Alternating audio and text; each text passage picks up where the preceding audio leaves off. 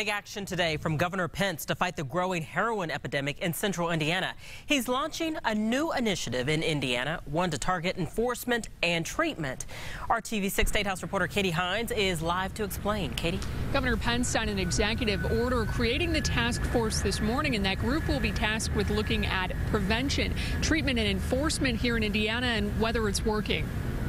Jennifer Reynolds' smile could light up a room. Her mother, Sharon Blair, remembers an all-American girl, active in cheerleading and surrounded by friends. But everything changed when Jennifer was diagnosed with scoliosis in high school and had surgery on her back. She had her first opportunity of pain medication and things during that surgery, and it was a very painful surgery.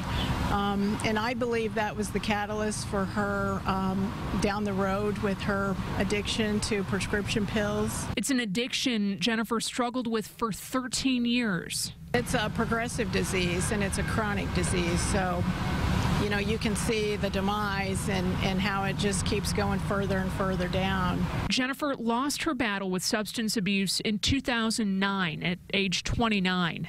The things we had to go through to really beg for treatment and help, it was inhumane to watch her suffer like that.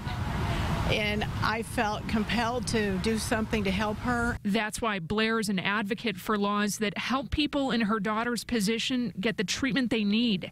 She joined Governor Mike Pence for the announcement of the Task Force on Drug Enforcement, Treatment, and Prevention. This is not just about law and order. It's about our kids. It's about our families. And it's in that spirit that we take the action that we take today. The 21-member group includes law enforcement, medical professionals, judges, and state lawmakers.